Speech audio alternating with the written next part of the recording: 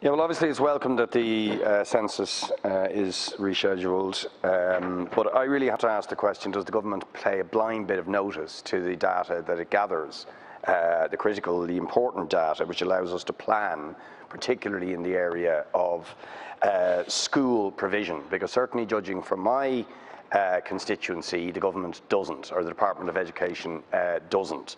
I mean, just to name a few of the schools, all, if you like, accepted as patron school bodies and the numbers and so on that they will have to deal with, but none of them have actual sites.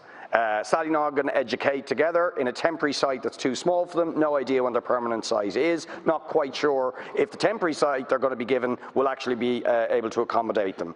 Gaelscote Line had to fight for years in order to get a permanent site, but still in a temporary site for the moment. Dunleary Educate together finally got a site after much campaigning, years of campaigning, but still in an unsatisfactory temporary site. Booterstown National School looking to acquire a parish hall for an ASD class that is needed in the area, can't get any kind of decision out of the Department of Education. And then you get Clonkeene School in Dean's Grange, where the government are allowing the Christian Brothers to sell off all of their playing fields to the detriment of facilities needed by that school on land when there's a clear shortage of sites for schools in the area. So it would appear we have all this data, but it doesn't actually inform planning when it comes to school provision, certainly in my constituency, and indeed I suspect that's true right across the country.